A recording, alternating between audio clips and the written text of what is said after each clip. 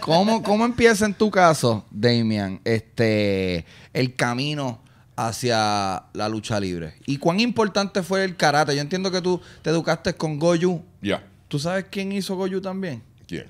Que está aquí. Eso sí. Lo que pasa es que me quité, llegué, ¿sabes? Mi papá es cinta negra. Fue cinta negra, o es que sé yo todavía.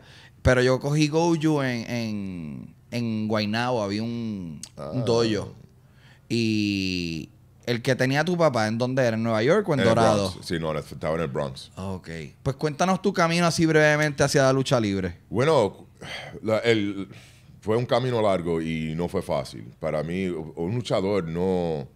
Si este es lo que tú quieres hacer con tu vida, es algo que no lo puedes estar a mitad y mitad. Tienes que ser 100%. Y para mí, yo estaba a mitad y mitad. Y sufrí muchos años. Yo vivía en la calle por un tiempecito porque no tenía dinero para nada. Entonces yo en la calle, pero durmiendo en la calle. Homeless. Y buscando cómo comer muchas veces y hasta cuando ya tenía trabajo. Pero igual, sufriendo, tratando de pagar renta. A veces no sabía qué iba a comer el próximo día. Y como que lo dejé un poquito y empecé a trabajar en nightclubs y eso, y ahora gané dinero. Como bouncer, me imagino.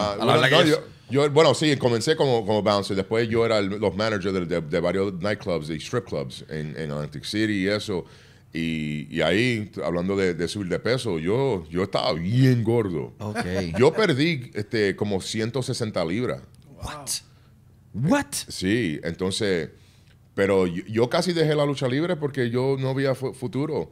Pero llegó un día que uno de los dueños de los nightclubs me dijo, oye, nos encanta el trabajo que haces, queremos darte más, te vamos a pagar más, te vamos a dar más responsabilidades, pero tienes que dejar de hacer esa cosa de lucha libre, que te va los fines de semana. Y sin perder un momento le dije, te doy mis 2 semanas.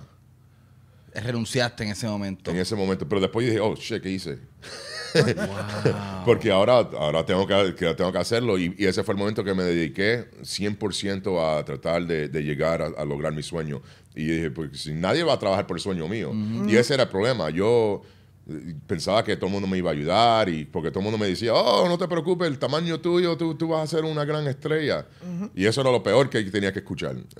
Porque te recuesta. Eso fue lo que pasó. Y no estaba trabajando, no trabajé.